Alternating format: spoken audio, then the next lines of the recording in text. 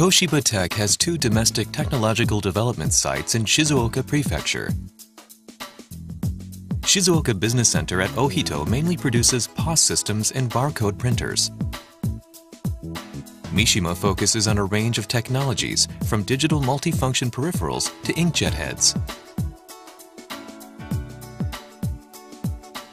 The Research and Development Center here utilizes state-of-the-art technology to conduct R&D into new technologies that don't exist yet anywhere in the world.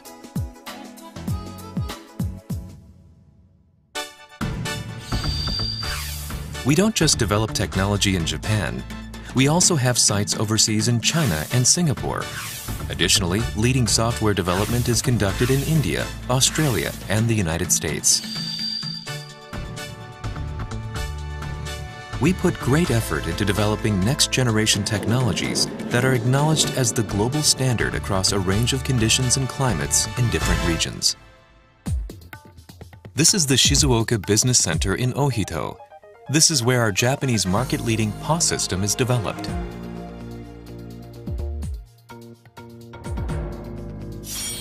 We released the first ever full-scale POS system in 1979. Since then, we have consistently led the industry, evolving and improving the system as new technologies have emerged.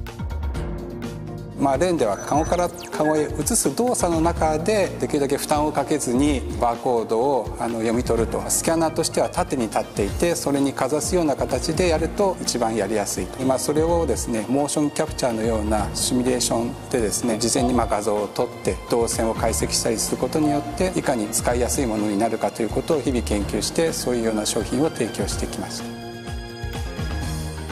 The POS system environment is constantly changing. Recent years have seen the appearance of compact labels, design barcodes, and QR codes, none of which could be read by existing laser scanners. レーザー方式では、一次元のコードしか読めなかったり、あとバーコードが小さいバーコードの読み取りが非常に困難でした。でそれを解決するためにはやはり一次元の、レーザー方式から違う方式に変えなきゃいけないっていう課題、検討がされてその中でカメラっていうものを考えました。でカメラに変えることによってですね、二次元コードの QR コードが読めたりですね、でさらには、最近スーパーとかに値引きシールっていうものがありましてそのシール自体を読み取ることができるようになりました。高速に移動するものに対してカメラで捉えようとするとシャッタースピードとかそういうものを上げていかなければいけなくてですねそうすると照明も強いものにしなければいけないと。そこをいかに操作性の中で要は確実に読ませるかっていうところで有効性を高めてきたというところがあります。Toshiba Tech has created numerous products never seen before in Japan, numerous world firsts, and many industry firsts. We are continuing to research new technological developments. Toshiba Tech is proud of its digital multifunctional peripherals developed in Mishima. Multifunctional peripherals used to be analog, but as office environments have changed over the years, they have evolved to become high-speed digital and color, supporting the operational efficiency of many workers. CO2 削減の話がすごくちょうど出始めた頃で、2020年に 25%CO2 削減ということを考えた時にエコっていうのは今は省エネだけれどそうじゃなくて CO2 削減がメインになるんじゃないかというところでエコイコール省エネからエコイコール CO2 削減というふうに切り替えて考えようというところから発想が出てきました。That is why Toshiba Tech decided to develop decolorable toner. This involved developing a system that enabled print to be decolored and that reuses paper.